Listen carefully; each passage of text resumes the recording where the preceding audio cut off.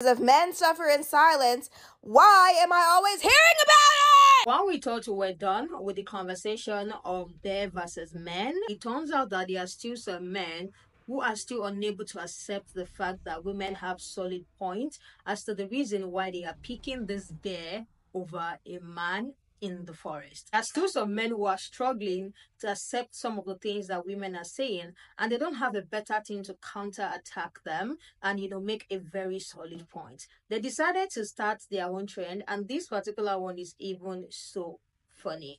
This guy started and said that would you rather tell your feelings, pour your heart out to a woman or a brick wall? And these people start stitching, and the stitches are just very funny. Because why do you think a woman has to be the emotional one to sit down and listen to all the things that you have to say? This has sparked so many conversations. Some women are even duetting to it and saying, please pick the brick wall.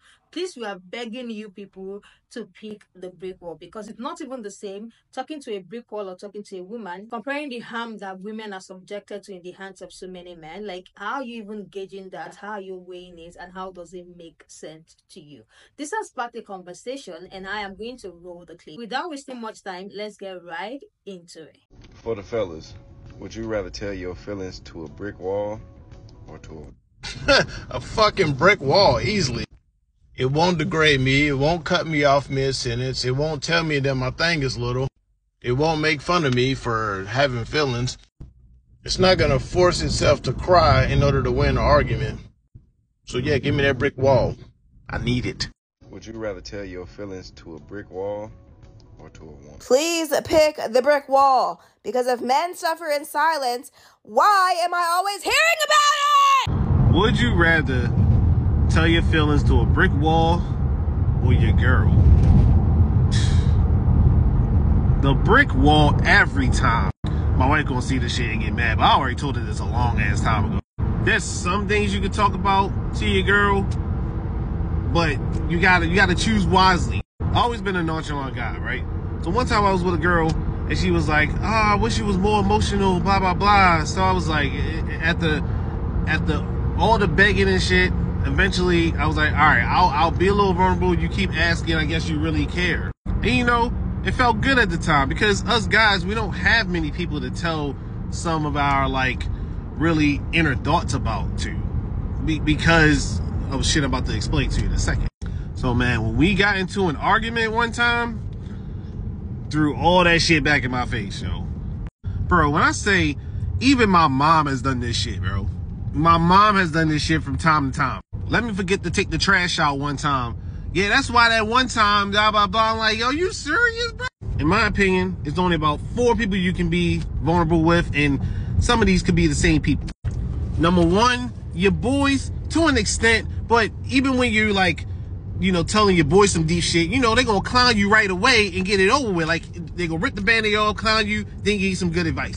You're not gonna be like your girl that's gonna freaking hold that shit in a vault and use that shit to weaponize against you whenever you piss her off.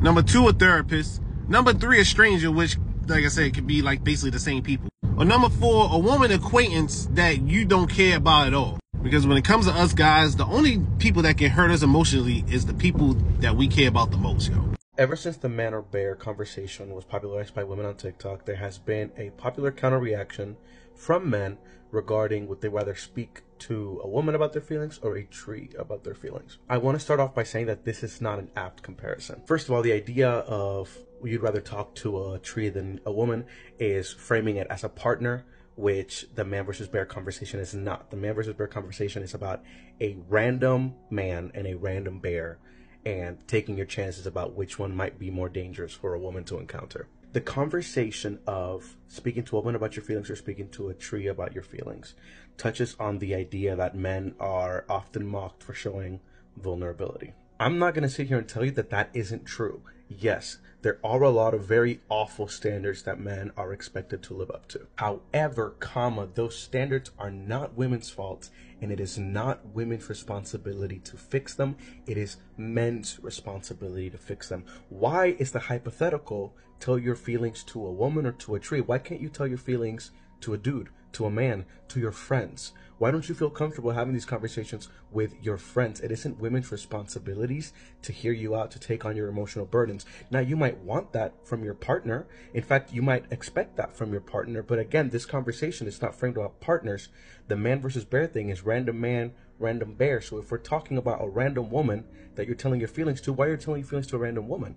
And if it's not a random woman, why don't you go tell your feelings to your friends? Again, it is not an apt comparison, and I don't want to sound like I am taking away the real problem that is men's suicide rates. But again, we as men should be speaking to each other and not only expecting the full emotional burden of everything that we think to fall on female partners. Obviously, I'm gay, so that doesn't really count for me, but I'm speaking here to the heterosexual brothers. It is super fine and dandy for men to discuss the troubles of men. That is totally fine. But we do not have to wait until women bring up very valid problems about how men treat them for us to turn around and say, but what about the men? What about the men? We can talk about these things amongst ourselves to women without it having to be a reaction to something that they're telling us. And if you are not interested in having these conversations outside of it being a rebuttal to women, then you are not interested in these conversations at all. You are simply interested in not listening to women. And if that's where you're coming from, you need to do a lot of thinking before you start trying to have these conversations at all. For the fellas, would you rather tell your feelings to a brick wall or to a woman? I'm just throwing this out here. It's not about if you'd rather communicate your feelings to an actual person or a brick wall. It's about if you'd rather scream your feelings into the uncaring void. And here's the thing. When it comes to people, regardless of gender, you're better off just screaming into the void. The void may stare back eventually, but it's still not going to judge you. What do you guys think about the question that this creator threw out to the men? And what do you guys think about those stitches? I agree to one of the things that the stitch said.